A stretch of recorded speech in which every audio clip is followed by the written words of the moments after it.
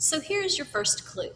The first question asked how Mendeleev organized his periodic table and how the modern one is organized instead. The answer to those questions is found in the first paragraph of your notes. The second one asks about, and the third one asks about periods and groups. A period on the periodic table is a row. Think about if you're hoeing a row of vegetables. It's a really long row.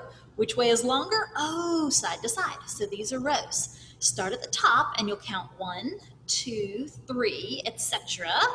But don't count the bottom 2 rows because they actually belong up here. 57, 58, see they ought to squeeze right there. So don't actually count these when you count your rows or periods. When it comes to groups, columns, or families, those are the up and down vertical columns. Remember, columns on a building go up and down. Groups have things in common and families have things in common. And so these elements have similar properties. And when you count your groups, just go 1, 2, 3, and just keep on counting all the way to the end.